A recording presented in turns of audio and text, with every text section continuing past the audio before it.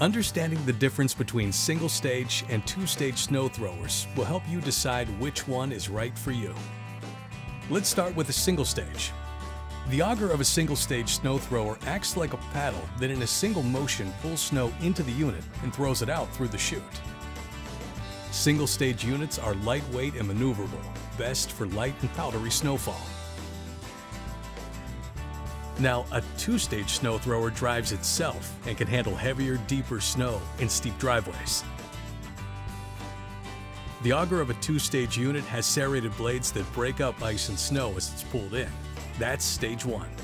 Stage 2, the impeller launches the snow out of the chute, throwing it further out of the way. That's why two-stage units are great for clearing larger areas. When considering which type of snow thrower to buy, think about the size of your clearing areas, if they're flat or steep, and how much snowfall you usually clear. No matter which type of snow thrower you buy, you'll get easy snow removal every winter.